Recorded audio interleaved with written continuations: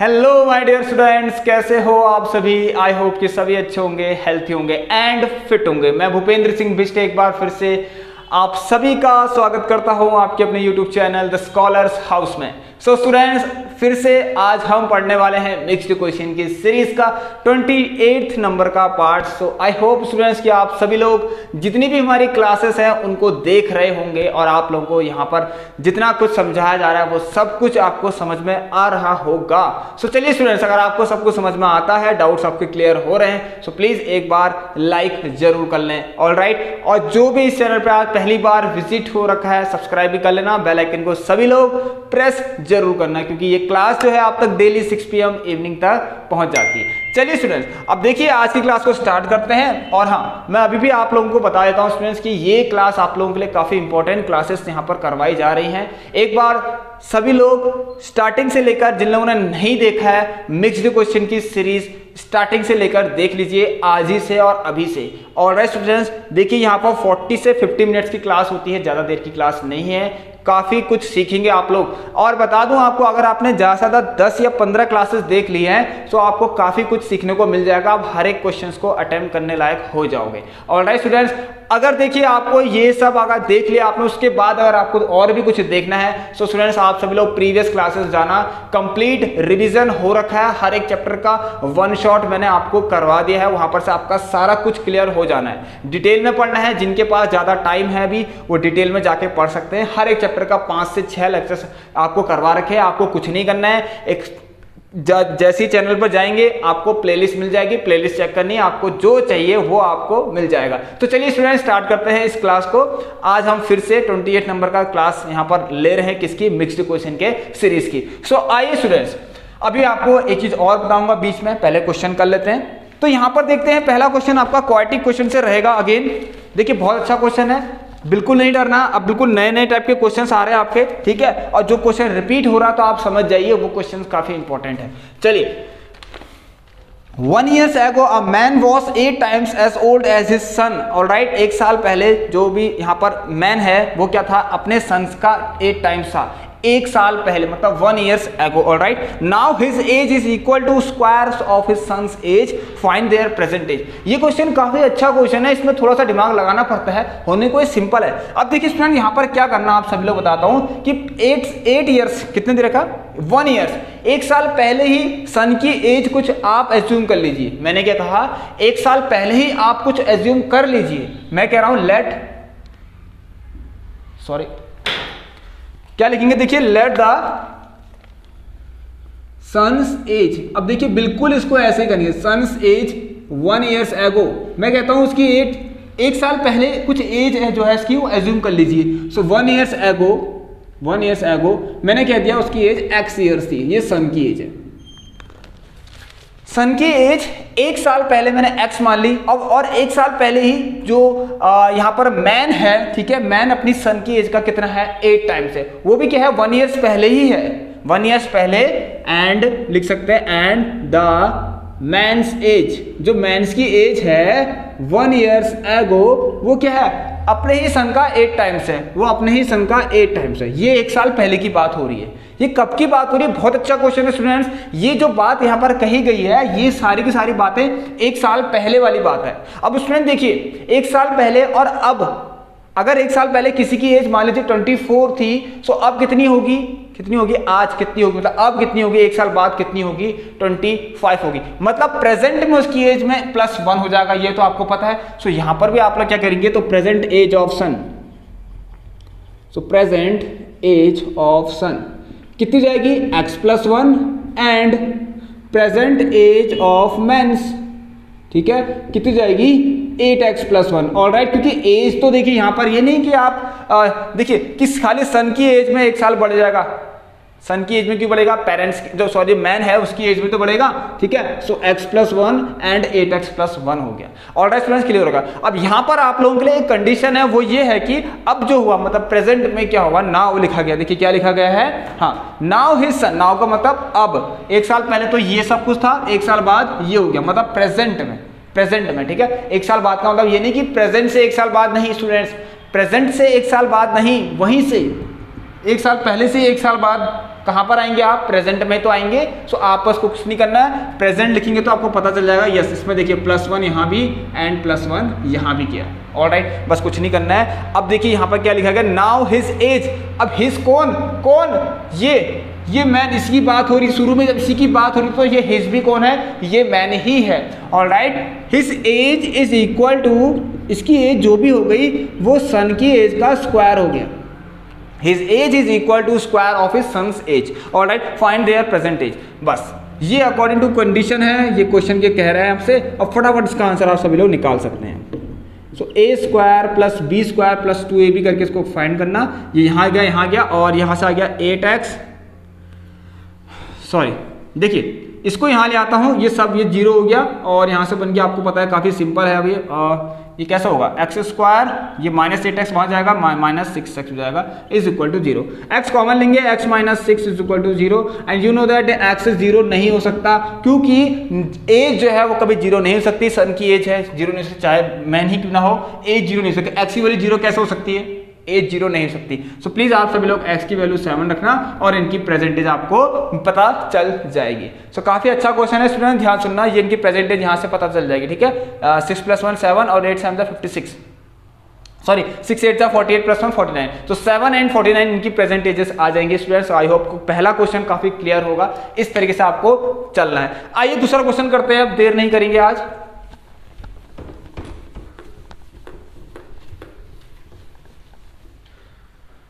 सो देखिए यहाँ पर मैं अब आप लोगों के लिए आज मैं कुछ क्वेश्चंस और हैं जो आपको कराता हूँ। देखिए ये क्वेश्चन मैंने पहले आपको कराए थे तो आपको उनको ध्यान देना है, ये रिपीट कर रहा हूँ क्योंकि ये काफी इंपॉर्टेंट क्वेश्चन है आपके एग्जाम के लिए। जल्दी से तैयार हो जाइए। ये है आपके किससे, सर्कल से कराता हूँ, फिर एपी के क्वेश्चन करा दूंगा। आइए जल्दी से आइए।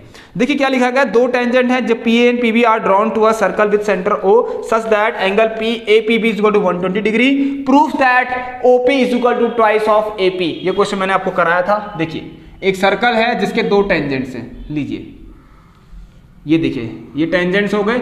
ऑलराइट, ये दो टेंजेंट्स हैं और कैसे हैं, P A and P B है, मतलब पी इसमें कॉमन पॉइंट होगा, ये ए हो गया और ये आपका बी हो गया। ये बहुत ही शानदार क्वेश्चन है, इसमें बता दूं आपको। ठीक है, देखिए डायग्राम नहीं दे रखा है, बना सकते हैं, कोई प्रॉब्लम नहीं है। अब एक लाइन ड्रॉ कर लीजिए आप लोग ओपी, ठीक है, ओ से लेके पी तक आप ड्रॉ कर सकते हैं, इसमें कोई प्रॉब्लम नहीं है। ज्वाइन ओपी करके लिख लेना। और उसके बाद क्या लिखा गया है, सच दैट एपी भी इक्वल 120 डिग्री। ये आपको दे रखा कितना, 120 डिग्री दे रखा है, ये वाला पूरा एंगल कितना, 120 डिग्री। स्टूडेंट्स आपको ये बताना है, काफी अच्छा क्वेश्चन है, ध्यान लगाना सभी लोग। ये इसमें आपको ये बताना है कि OP is equal to twice of AP होना चाहिए। प्रूफ करना है that OP is equal to proof OP is equal to twice of AP। देखिए स्टूडेंट्स ये मैंने आपको पहले ही करा दिया, मिक्स क्वेश्चन की सीरीज में भी करा रखा है। आप लोग एक बार जरूर देखना, आपको सब कुछ मिल जाएगा। ये दोबारा चीज पढ़ने का, यहाँ पर ये चीज दोबारा नहीं पढ़ेंगे फिर आप, ठीक है, क्योंकि पहले ही आपने पढ़ लिया है। अब आपका क्या होगा, मैं आपको एक बताने वाला था कि यहाँ पर आप लोगों के लिए सीरीज लगवाने वाला हूँ 20 से 30 मोस्ट इंपॉर्टेंट क्वेश्चंस की अगेन। और मैं बता दूं उसमें यही क्वेश्चंस कुछ ना कुछ होंगे, कुछ क्वेश्चंस होंगे एक्स्ट्रा, बट ज्यादातर मोस्टली वही क्वेश्चंस होंगे जो आपके यहाँ पर मिक्स्ड क्वेश्चन की सीरीज से, या फिर जो पहले मैंने करा रखा है। जिन लोगों ने अगर लेक्चर नहीं देखे तो उनके लिए भी यहाँ पर वो एक कह सकते हैं कि उनको भी यहाँ से फायदा हो जाएगा। ऑलराइट, क्योंकि वो अब एक ही क्लास में सब कुछ देख लेंगे। सो आपको समझना है, अच्छे से डिटेल में समझना है तो आप एक बार पहले जरूर देखिए क्लास को, ठीक है, जो पहले मैंने क्लास ले रखी है उनको जरूर देखना। चलिए सो यहाँ पर देखेंगे आप लोग, ये हमें प्रूफ करना है। अब देखिए कैसे होगा, ध्यान सुनना। आपको पता है 90 डिग्री होता है। देखिए कुछ चीजें यहाँ पर मैं आपको शॉर्ट में करा रहा हूँ, आपको खुद लिखनी है कि OB is perpendicular to BP and OA is perpendicular to AP। अब ये क्यों होता है, tangent of a circle is perpendicular to the radius, ये आपको पता है, through the point of contact. सो इसलिए हमें पता है यहाँ से angle OAP is equal to 90 degree हो गया, ठीक है, क्योंकि यहाँ लिखते हैं सिंस, ऐसा करके अपने मन से कुछ लिखिए, OA परपेंडिकुलर टू AP, ये हमें पता है, ठीक है। और यहाँ पर लिखना टेंजेंट ऑफ अ सर्कल, या फिर ये भी लिख सकते हैं tangent of a circle is perpendicular to the radius through the point of the contact. हो गया। चलिए स्टूडेंट अब देखिए यहाँ पर क्या करना है आपको, या तो आप यहाँ पर ये लिख लीजिए अगर आपको नहीं समझ आ रहा, tangent of a circle is perpendicular to the radius, ये बार बार नहीं लिखाना स्टूडेंट, ये टाइम वेस्ट हो रहा है यहाँ पर इतना सब कुछ लिखाने में बार बार, क्योंकि ये मैंने आपको पहले ही करवा दिया है, फिर आपकी क्लास लंबी हो जा रही है। सो ओ A P is equal to 90 degree, ये आपको पता है। अब इसमें देखिए आपको पता है,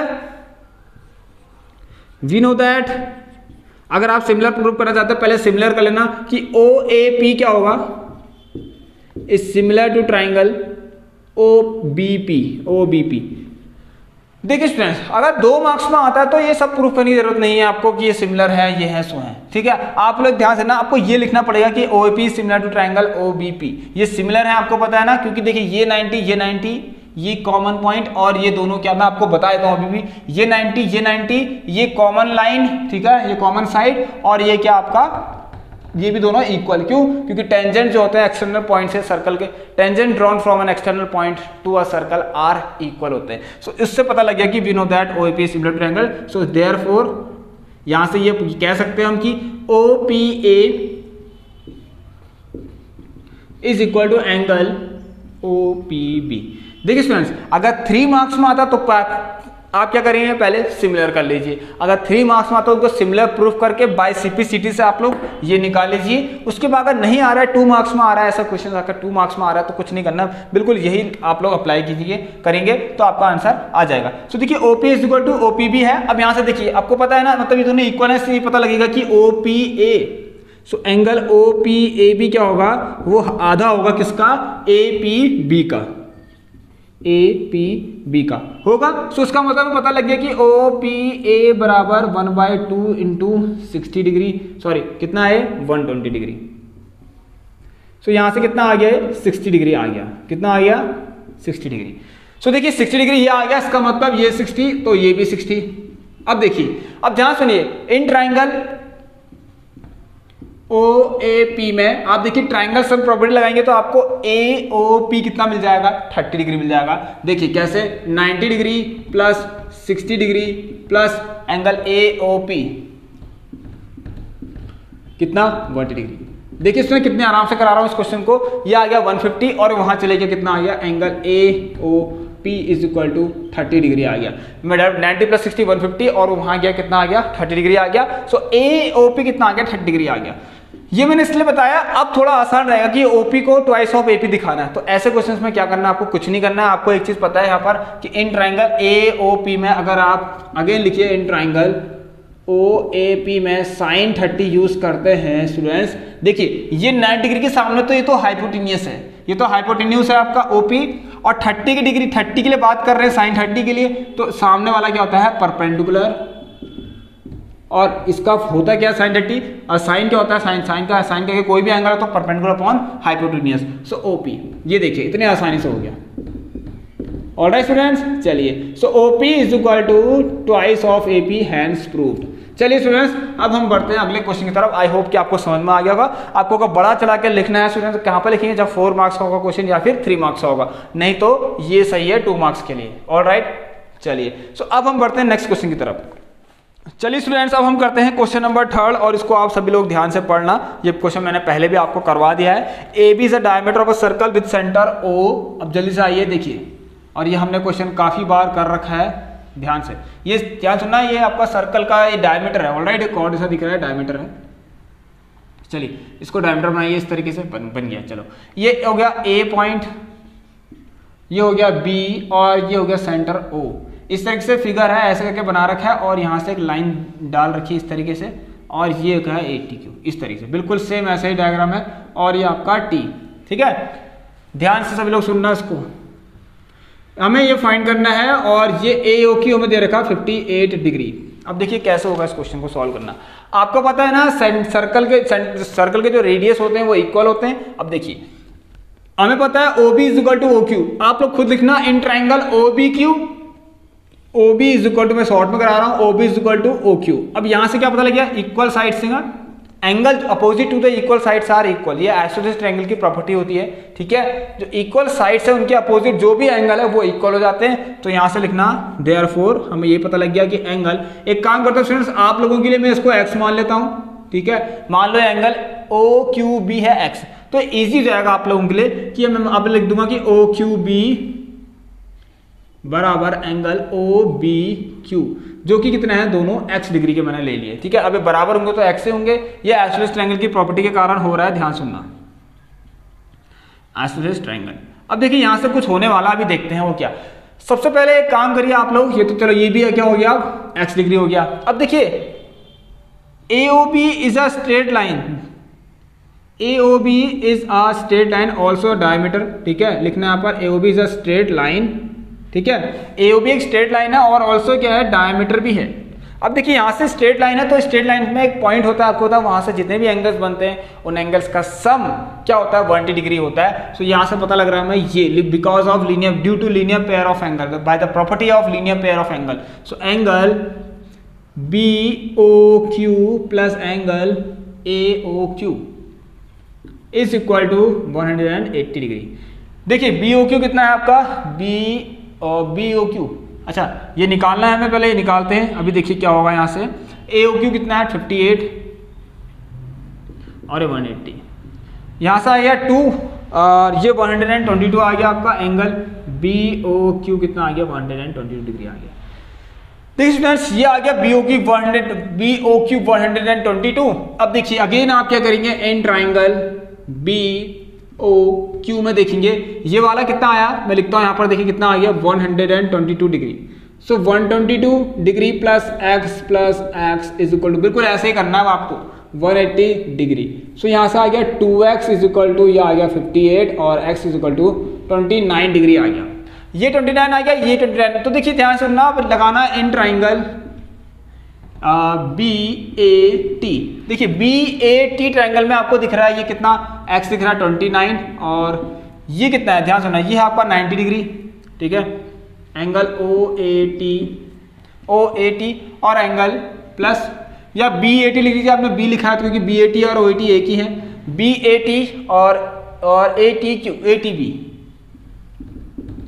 इज इक्वल टू 180 डिग्री। ये क्या है आपकी ट्राइंगल सम प्रॉपर्टी, यहां पर आप लिखना है इसको ट्राइंगल सम प्रॉपर्टी, ठीक है स्टूडेंट्स, क्लियर आपको। चलिए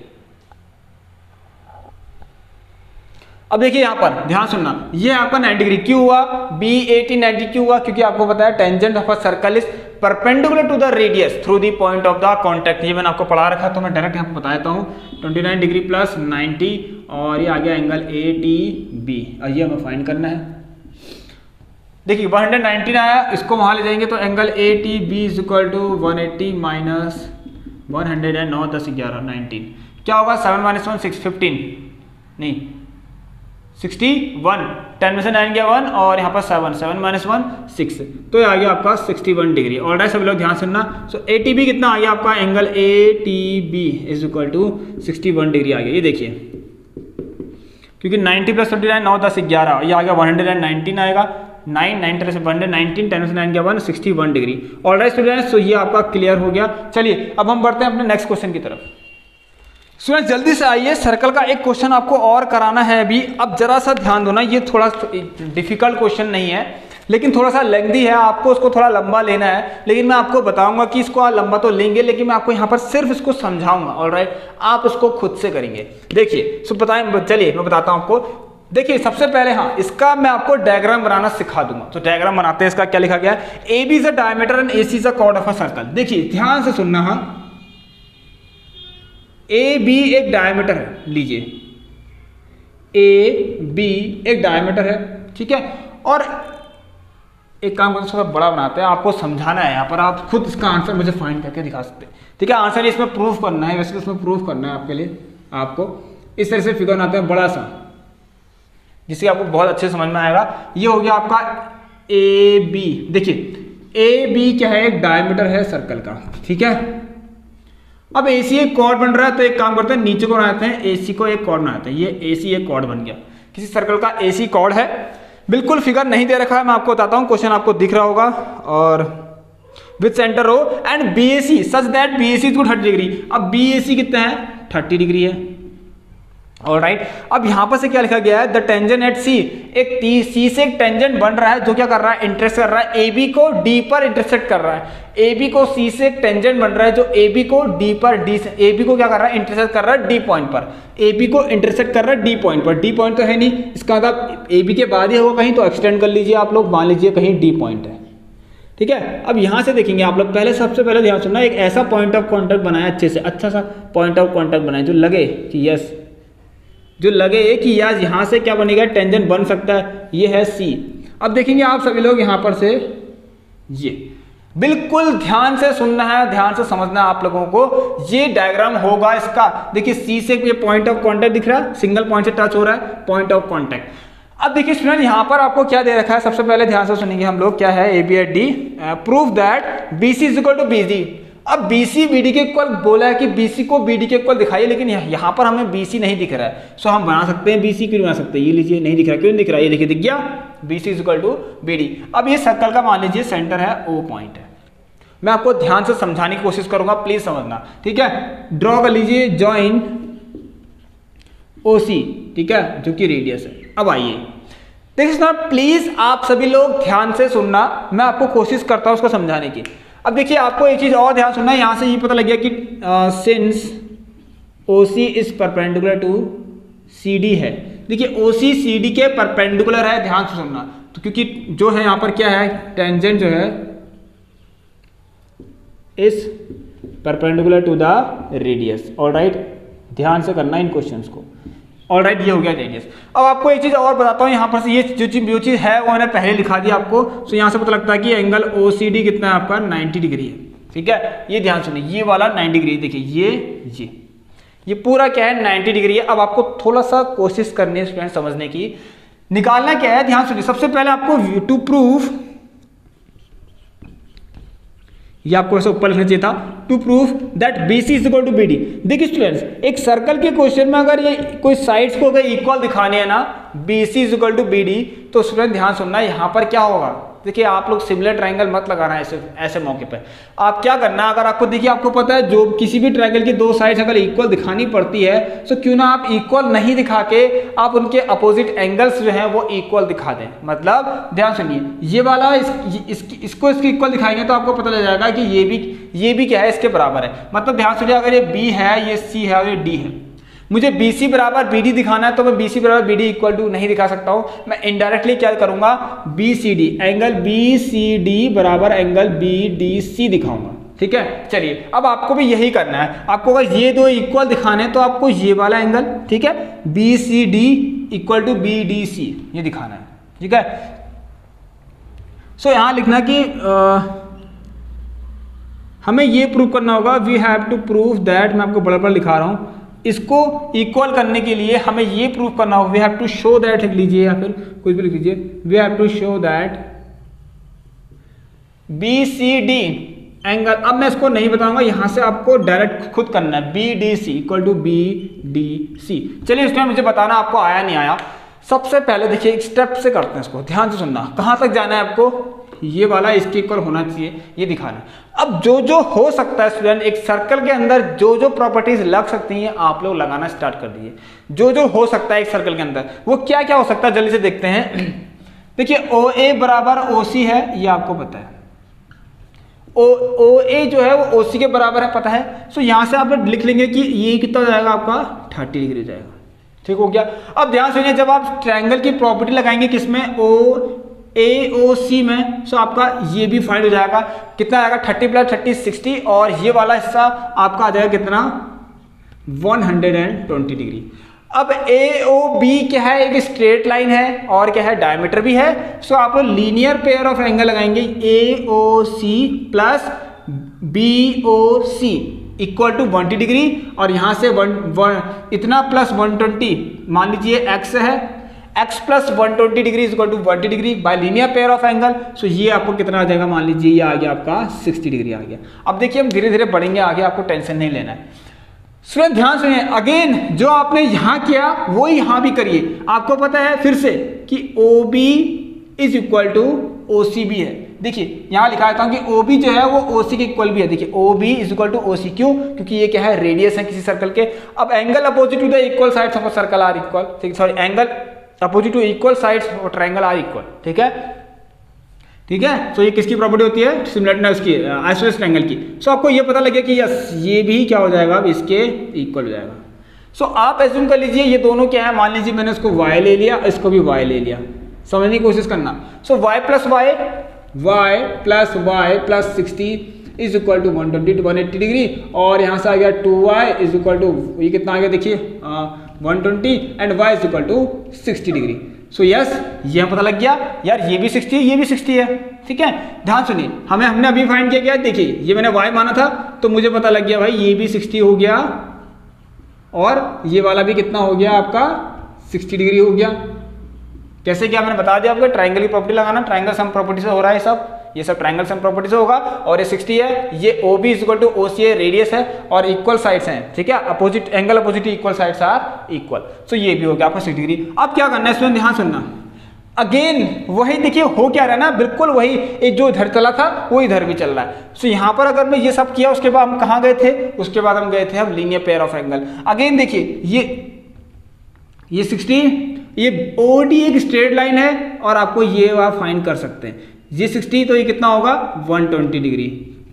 पता है ना क्यों होगा 120 डिग्री, क्योंकि यहाँ पर क्या है आपको पता है 120 डिग्री कैसे होगा, लीनियर पेयर ऑफ एंगल से OBC plus DBC equal to 120 degree, linear pair of angle से। ऑलराइट, समझने की कोशिश करना। उसके बाद देखिए स्टूडेंट यहाँ पर ध्यान सुनना, ये है सबसे अच्छा यहाँ पर part.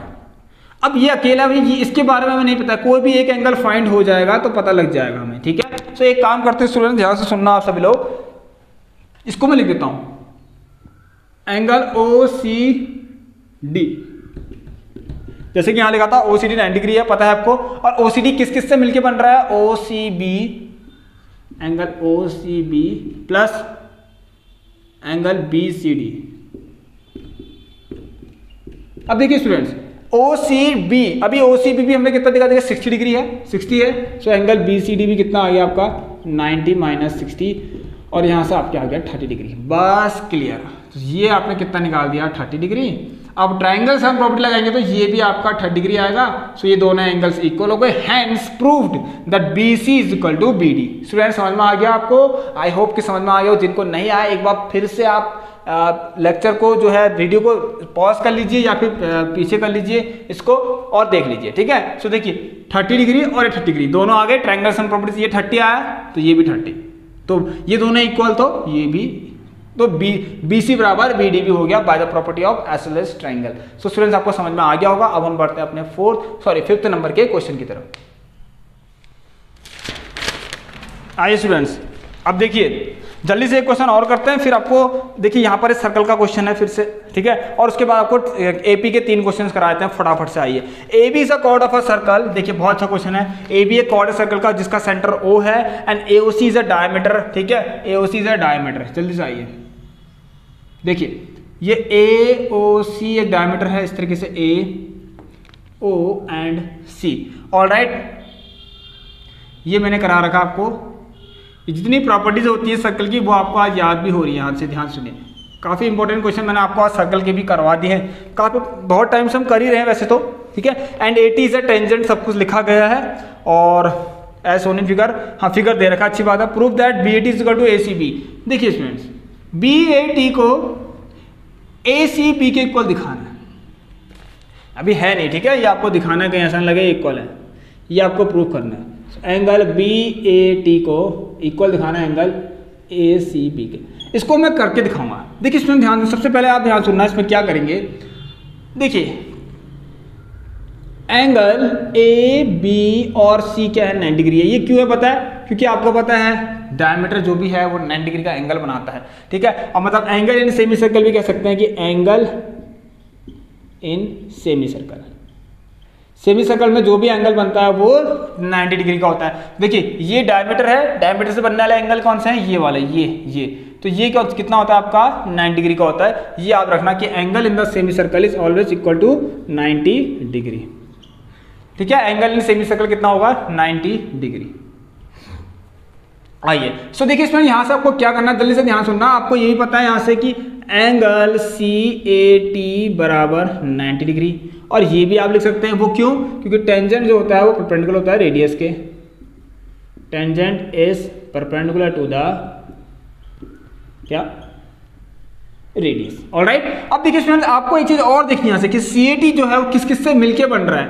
Angle CAB plus angle BAT कितना है? बराबर 90 डिग्री है। क्योंकि CAT कैसे बन रहा है? CAB plus BAT। ये देखिए, अब इन क्वेश्चन करने के लिए बहुत अच्छा तरीका। अब देखिए स्टूडेंट, ध्यान सुनिए, इसको आप पहले क्वेश्चन मान सकते हैं। यहाँ पर देखिए आप लगाइए इन ट्राइंगल, आपको क्यों दिख रहा है? BAC में आप लोग सभी लोग ट्राइंगल सम प्रॉपर्टी लगाना स्टार्ट कर लीजिए। सो यहाँ देखिए एंगल CAB प्लस CBA या फिर ABC, angle ABC plus angle BCA। अब आप यहाँ पर लिख लेना, ये क्या है? आपकी ट्राइंगल सम प्रॉपर्टी है। ठीक है, यहाँ पर लिखना है ट्राइंगल सम प्रॉपर्टी, आप खुद लिख लेना। चलिए, सो CAB, ठीक है, ध्यान सुनिए, CAB कितना है? देखिए यहाँ से इसको मत मानिए पहले क्वेश्चन, एक काम करते हैं, इस वाले क्वेश्चन को हम ऐसे लिख सकते हैं। देखिए CAB is equal to 90 minus BAT। So angle CAB is equal to 90 degree minus angle BAT। सो यहाँ पर लिख लीजिए आप लोग CAB जगह पे 90 डिग्री माइनस एंगल BAT। और ये देखिए ABC कितना है आपका? अभी निकाला हमने 90 डिग्री है। यहाँ आ गया एंगल BCA या फिर ACB। ठीक है स्टूडेंट्स, यहाँ तक दिख रहा है सबको? चलिए, वेरी गुड। अब देखिए 90, ये प्लस का 90 minus BAT। Okay, very good. 90 plus 90 कितना हो गया? देखिए 90 प्लस 90 180। ऑलराइट, 90 प्लस 90 180, और ये 180 जब वहां जाएगा तो जीरो बना देगा। तो आपको बताया था ये सब कट गए, आपको पता चल गया हो कैसे कटे। अब ये माइनस का BAT वहां जाएगा, सो आपको डायरेक्ट यहां से पता लगेगा कि BCA बराबर एंगल BAT। तो यही हमें प्रूव करना है कि BCA या फिर एंगल ACB लिख लीजिए, एक ही बात है। ACB बराबर एंगल BAT। देखिए कैसे बताया, 90 और 90 मिलके 180, और 180 जब वहां जाएगा 180 माइनस 180 जीरो, जीरो जाएगा। सो क्या बचेगा यहाँ पर? Minus BAT plus angle BCA is equal to 0 बचेगा। और जब BAT वहां जाएगा तो दोनों क्या हो जाएंगे? आपस में इक्वल हो जाएंगे। तो ये क्वेश्चन भी काफी अच्छा क्वेश्चन है, आपको तैयार करना है। जल्दी से आइए, अब मैं आपको कराता हूँ यहाँ पर अर्थमेटिक प्रोग्रेशन। देखिए स्टूडेंट, जल्दी आइए, एक क्वेश्चन है, सबसे पहला जो फेवरेट क्वेश्चन है आपका आ रहा है अभी तक, ये क्वेश्चन प्लीज आप लोग तैयार कर लेना। Find the 12th term from the end of the AP। इसका फॉर्मूला लिखा था, देखिए एंड ऑफ द AP का मैंने फॉर्मूला लिखा था। ठीक है, एंड ऑफ द AP का के लिए फॉर्मूला लिखाएगा। ठीक है, मतलब nth टर्म, ठीक है, from the end of the AP। ठीक है, nth term from end of the AP का फॉर्मूला लिखा था AN। ठीक है, इज इक्वल टू AN मत लिखिए, इसको ऐसे लिख लीजिए L minus N minus 1 into 2 लिख सकते हैं, कोई दिक्कत नहीं है। AN का मतलब वही हो जाएगा। ठीक है, मतलब आपको आंसर तो निकालने हैं, लेकिन जो AN होगा वो लास्ट से कहा जाएगा कि लास्ट से ये है फॉर्मूला। ठीक है, इसे लिख सकते हैं AN फ्रॉम लास्ट। ठीक है, मतलब एक फॉर्मूला है आपका, लिख सकते हैं। ये ऐसा कुछ है नहीं वैसे, AN फ्रॉम द लास्ट इस तरह से लिख सकते हैं, नहीं तो नहीं लिखिए, आप लोग को निकाला है। सो डायरेक्ट आप लिखेंगे कि इक्वल टू क्या होगा? L minus N minus 1 into D, ये फॉर्मूला होता है। एक सीरीज आपको दे रखी है -2 -4 -6 सो ऑन टू माइनस का 100। ऑलराइट, ये आपको दे रखी है एक सीरीज है इस तरीके से। देखिए इसमें कुछ नहीं करना ना, सब लोग ध्यान सुनना, ये माइनस है। ऑलराइट, ये होता है L। देखिए ये लास्ट टर्म है ना, तो ये लास्ट टर्म आपका ये L होता है। ठीक है, L मतलब लास्ट टर्म मतलब AN।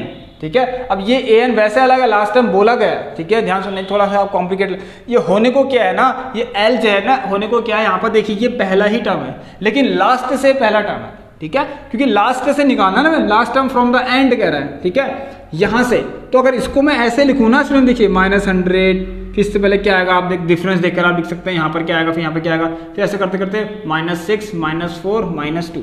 अब देखिए अगर आप ऐसे करके आप A plus N minus 1 D लगाएंगे ना, आपका आंसर सही आने वाला है, मैं आपको बता दूं। ठीक है, AN is equal to A plus N minus 1 D, इसको लगाइए, सही आएगा आंसर। अदरवाइज आपको नहीं करना है, मतलब क्वेश्चन यही कह रहा है आपसे। और फॉर्मूला अगर याद करना है उस अलग तरीके से, तो आप सीधे लगाना कि लास्ट टाइम पूछा आपको फ्रॉम द एंड। सो ये हो गया आपका D। देख लीजिए D क्या होगा, सेम प्रोसेस चलेगी। D क्या होगा आपका? -4 इसमें से माइनस करना है -2 को, -4 + 2 इट बिकम्स -2। सो देखिए L क्या है, लास्ट टर्म -100 और माइनस करना है n-1। यहाँ पर हमें वो निकालना, लिख लीजिए आप लोग कि ये क्या होगा, ठीक है। अब इस L और इस L में कंफ्यूज मत करना आप, जैसे मैं कहता हूँ ना यहाँ पर ये देखिए कौन सा टर्म होगा कह रहा है, एक मान लीजिए, चलिए इसको एक काम करते हैं, आप लोग में से ले लीजिए a ने लेके आप tn करके ले लीजिए, लो अब आप कंफ्यूज नहीं होंगे, ठीक है। कौन सा टर्म होगा, मैंने कह दिया वो nth टर्म होगा। ये लास्ट वाले केस की कंडीशन में आप लोग ये फॉर्मूला बना लेना, ठीक है। Last term from the end की कंडीशन के लिए ये आप लोग फॉर्मूला बनाना, तब आपको डाउट नहीं होगा। ऑलराइट, समझे आप सब लोग। चलिए सो tn इक्वल टू कर लेना, कोई प्रॉब्लम नहीं है। लो अब देखिए क्या पर क्या है, ये है -100, ठीक है। सॉरी, ये हम निकाल रहे हैं, यहाँ पर कितना आया आपका -2 आया, तो -100 और प्लस माइनस कितना आया देखिए,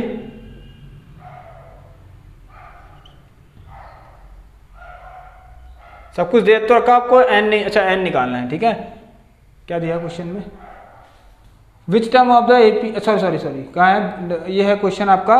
अच्छा फाइंड द 12th टर्म, अच्छा ठीक है n term from the end, ठीक है। आपको n की वैल्यू 12 दे रखी है यहाँ पर, तो n 12 रखना आप लोग। n की वैल्यू आपको दे रखी है, वही कहूँ, ऐसा कैसे हो गया, 12 - 1 -2, ठीक है। ये आप देखिए, तो वहाँ से आपको 12th टर्म फाइंड करना है, उधर से 12th टर्म फाइंड करना है। सो आप लोग देखिए इसको, ये 12, सो t12 इज इक्वल टू -100 और 12 - 1 11 22, सो माइनस का यहाँ आपका माइनस है, ध्यान सुनना, माइनस का यह आ गया -22, सो आ गया -100 + 22 इट बिकम्स -78। चलिए स्टूडेंट्स, सो आप लोग तैयार करिए इसको। आइए स्टूडेंट्स, अब देखिए which term of the AP, एक एपी देखिए is it's first negative term, ये आपको याद करने हैं, मतलब आपको समझना है इनको कैसे करना है करके, मैंने आपको पहले भी ये करवा दिए हैं। सो ये देख लीजिए, इसका देखिए कम घट रहा है तो कहीं ना कहीं नेगेटिव आएगा। सो कौन से टर्म पर, कौन से नंबर ऑफ टर्म पर यहाँ पर आपको नेगेटिव वाला वैल्यू दिखेगी, ठीक है। कौन से नंबर, कौन सा टर्म होगा, जैसे मैंने कह दिया 10वां होगा या 20वां होगा, 30 होगा या 35th टर्म होगा, ऐसा कौन सा टर्म होगा जो पहली बार में नेगेटिव आपको शो करेगा, ठीक है। दूसरी या तीसरी बार में नहीं, उसके बाद तो नेगेटिव होते रहेंगे, लेकिन जो पहली बार नेगेटिव आ जाएगा, तो मतलब यहाँ से आपको कुछ नहीं करना है। देखिए सिंपली आपको बताना है कि an 0 से कम, मतलब an ऐसा दिखाना है आपको जो टर्म होना चाहिए। an मतलब देखिए ये है वो टर्म, ये वो टर्म है जो 0 से कम है और फर्स्ट है, 0 से कम मतलब नेगेटिव। सो पहला नेगेटिव कैसे मिलेगा आपको, अब देखिए मैं आपको बताता हूँ, बिल्कुल ऐसे करना आप लोग। सो an is equal to d और ये 0, देखिए ये है 121 प्लस d कितना आएगा 7 - 6 17 18 सॉरी माइनस का 4, बिल्कुल सेम ऐसे करना 121 और -4n + 4, बिल्कुल ऐसे करना 125 माइनस का 4n। अब देखिए आप लोग क्या करना ना, n की वैल्यू रखते जाना और सोचते जाना। ध्यान सुनिए, n की वैल्यू अपने हिसाब से कुछ भी ऐसे सोचना कि जैसे ही नेगेटिव आ जाए, n की वैल्यू रखते ही ये वाला टर्म अगर नेगेटिव आ गया पहली बार में, ठीक है, वो पहला ही ऐसा टर्म होना चाहिए सीधे, उसमें पहली बार उसमें n की वैल्यू नेगेटिव होनी चाहिए। मतलब फर्स्ट कोई भी एक टर्म लिख लीजिए, मैंने कह दिया n की वैल्यू मैं 30 ले लेता हूँ, 34 जा 120, नहीं अभी तो 125 - 20 प्लस का 5 नहीं आ रही अभी नेगेटिव। अब 31 लीजिए, 4 × 4 = 12, 125 में से 124 माइनस करेंगे तो 1, अभी भी क्या आ रहा है, प्लस आ रहा है। सो इसका मतलब वो कौन सा होगा, अगर 32 ले लेते हैं n की वैल्यू, लिख लेना if n is equal to 32, सो आपको डेफिनेटली क्या मिल जाएगा, नेगेटिव में आंसर मिलेगा। देख लीजिए, तो सो हमें पहला नेगेटिव मिल जाएगा 32, देखिए 32 × 4, 4 2 = 8, 4 3 12। अब कौन सा है पहला नेगेटिव, ये भी पूछा हो तो, ठीक है, कौन सा है वो टर्म पहला नेगेटिव। देखिए कौन से टर्म में नेगेटिव आएगा ये अलग चीज है, ठीक है, वो यह है कि n देखिए आपको उसमें आपको n फाइंड करने को कहेगा। जैसे ये इसमें इस क्वेश्चन में आपसे कहा है कि आप n फाइंड कीजिए कि n की वैल्यू क्या होगी जो नेगेटिव आ जाए। अब कौन सा होगा वो टर्म, मतलब कौन सा हाँ कौन सी वैल्यू होगी वो क्या, कौन सा नंबर होगा जो नेगेटिव होगा, फर्स्ट जो फर्स्ट नेगेटिव होगा वो कौन सा नंबर होगा और किस टर्म पे होगा वो अलग बात है, ठीक है। कौन सा होगा, n की वैल्यू आप लोग रख लीजिए यहाँ पर क्या 32, आपको पता लग जाएगा वो पहला नेगेटिव नंबर है। ऑलराइट, सो n को 32 रखेंगे तो आपको ये तो आपका आंसर आ गया, वी गेट फर्स्ट नेगेटिव रख के देख लीजिए आप लोग कैसे आगे देखिए 128, अब 125 में से 128 माइनस करेंगे तो माइनस का 3 आ रहा है। सो पहला नेगेटिव क्या आएगा कब -3 आएगा, ये आपका पूछा जा सकता है, अगर ये पूछा है तो ये भी पूछा जा सकता है, ठीक है। सो 125 8 7 6 5 4 3, सो कितना आ गया -3 आ गया। सो स्टूडेंट्स आपको क्लियर होगा और इसका आंसर कितना है 32, क्योंकि 32 वाले टर्म पर नेगेटिव टर्म आ रहा है सबसे पहले, ठीक है, नेगेटिव वैल्यू आ रही है। अब एक क्वेश्चन है, एक स्टूडेंट है जिनका डाउट था, वो मैंने कमेंट में पढ़ा था, जरा देखते हैं उसको, ठीक है। आइए, वो ये डाउट है स्टूडेंट, देखिए वो कहाँ से है डाउट, जरा देखते हैं सभी लोग। आइए, इसमें लिखा था कि उन्होंने कि सर जो मिडिल टर्म वाले क्वेश्चन है ना, मिडिल टर्म एपी के अंदर, वो कैसे फाइंड हो सकते हैं। देखिए स्टूडेंट, एक क्वेश्चन लेके आ रखा हूँ, find the middle terms of the AP, ठीक है, ध्यान सुनना, 7, 13, 19 so on to 241 middle terms find करने। देखिए स्टूडेंट, अगर यहाँ पर आपको नंबर ऑफ टर्म्स ऑड मिल गए, आप लोग खुद देखिए, अगर आपके पास कोई नंबर है 1 2 3, ये ऑड में है, ऑड में है, तो आपको पता है कि यहाँ पर आपके पास सिर्फ आपको जब मिडिल टर्म फाइंड करने को आएगा तो सिर्फ एक ही टर्म आप लोग फाइंड करेंगे।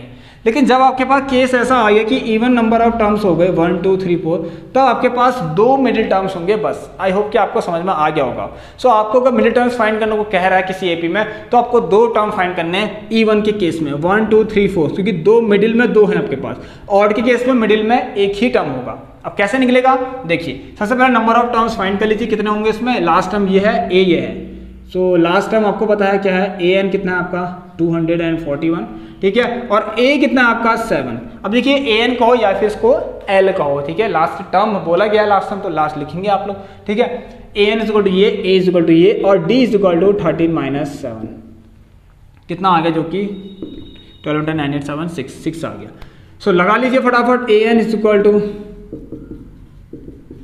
ठीक है, ये आ गया 241, और ए कितना आ गया 7 प्लस n - 1, डी कितना आ गया 6, सो 241 is equal to 7 plus 6n - 6, और ये आ गया 1, सो 200 एंड कितना बताइए, हाँ यहाँ से आ गया 7 - 6 1, और ये 1 यहाँ चले गया, 241 - 1 is equal to 6n, so 6n is equal to 240, n की वैल्यू यहाँ से 40 मिल गई। अब देखिए मतलब 40 टर्म है, क्या है, इवन का केस है, सो उसमें 2 होंगे, कैसे फाइंड करेंगे, देखिए एक टर्म होगा n/2 वाला, मतलब ये n हो गया, ठीक है, मान लीजिए n, हाँ ठीक है n हो गया। सो देखिए n/2 मतलब 40/2, जिससे पता लग गया एक हमारा टर्म होगा उसमें 20th वाला, जो कि मिडिल में होगा, एक 20th। दूसरा क्या होगा, इसमें आप 1 ऐड कर लीजिए, दूसरा क्या होगा 21। सो 2 मिडिल टर्म होंगे ना, सो पहला मिडिल टर्म 20, दूसरा ये, मतलब दोनों दो मिड में 2 होंगे, सो n के लिए 20 एंड इस तरह लिखिए 20th प्लस 1, तो आप लिखना 20 प्लस 20 एंड 21, तो 2 ये टर्म है। सो आपको A20 फाइंड करना पड़ेगा एक बार, फिर एक बार A21 फाइंड करना पड़ेगा। क्लियर है, ये आपको आई होप कि क्लियर होगा। सो 20 एंड 20 प्लस 1 आप इस तरीके से आपको कर सकते हैं, या तो एक ऐसे भी कर सकते हैं n/2 प्लस 1 करके, ये आपको बताएगा 2 टर्म, एक टर्म ये, एक टर्म ये, ठीक है। सो 40.2 प्लस 1 कितना 21। सो स्टूडेंट्स ये थी हमारी क्लास। अगर आपको एक क्वेश्चन होमवर्क से चाहिए तो मैं आपको बता देता हूँ, सभी लोग इसको लिख लें और मुझे इसका आंसर दे दें। और ये काफ़ी अच्छा क्वेश्चन आपको आज करा रहा हूँ, ठीक है। ये वाला homework question height and distance से मैं आपको दे रहा हूँ, सो प्लीज़ आप लोग इसको कर लें। A straight highway leads to the foot of the tower, ठीक है, ठीक क्या लिखा गया है, a straight highway leads to the foot of the tower, a man standing at the top of the tower observes a car eight an angle of depression of 30 degree which is approaching to the foot of the tower with a uniform speed. 6 seconds later, the angle of depression of the car is found to be 60 degree.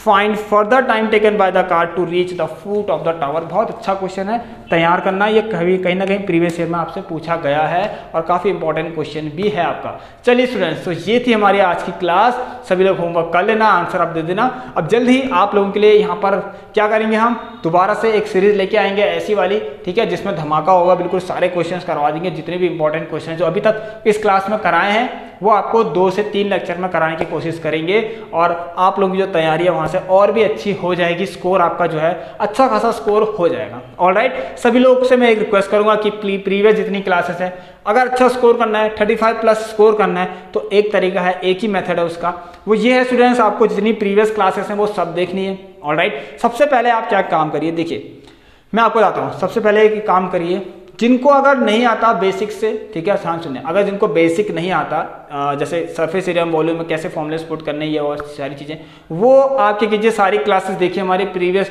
कौन सी वाली, जिसमें मैंने आपको course जब कराया था starting के जो लेक्चर हमारे, जिसमें हर एक क्लास के 5 से हर एक चैप्टर के 6 से 7 लेक्चर्स आपको करवा रखे हैं, उनको आप जरूर देखें, ठीक है। जिनके बेस थोड़े क्लियर हैं वो आप क्या कीजिए, सबसे पहले सिंगल शॉट देख लीजिए, ठीक है, रिवीजन वाला सिंगल शॉट देख लीजिए, एंड स्टूडेंट उसके बाद ये मिक्स्ड क्वेश्चन की सीरीज को जरूर देखना। और ध्यान सुनिए, हर एक क्लास के यहाँ पर एक चीज और बता दूं आपको, ये प्लीज आप सुन लेना, जो भी मैंने आपको क्लास करवाई थी स्टार्टिंग में, ठीक है, उसकी लास्ट क्लास जरूर देखना, क्योंकि मैंने वहां पर आपको कुछ इंपॉर्टेंट क्वेश्चंस करवा रखे हैं, ठीक है। मतलब जो भी चैप्टर है आपका, जैसे मान लिया सरफेस एरिया वॉल्यूम है, उसकी लास्ट वाली क्लास देखना, उसमें मैंने कुछ इंपॉर्टेंट क्वेश्चन करके आपके लिए लगा रखे हैं, उसको आप जरूर देख लेना। ऐसे आपका एपी में भी है, ऐसे आपकी क्वाड्रेटिक क्वेश्चन में भी है, सभी लोग जरूर देखना उसको, ठीक है। तो चलिए स्टूडेंट्स क्लास को एंड करते हैं। अगर आपको यहाँ से सब कुछ समझ में आ रहा हो, आपके डाउट्स क्लियर होते हैं, तो प्लीज एक बार सभी लोग लाइक जरूर कर लें। तो मिलते हैं स्टूडेंट्स आप लोगों से अब नेक्स्ट क्लास में, तब तक के लिए students take care, good bye, have a nice day, stay home, stay safe and thank you.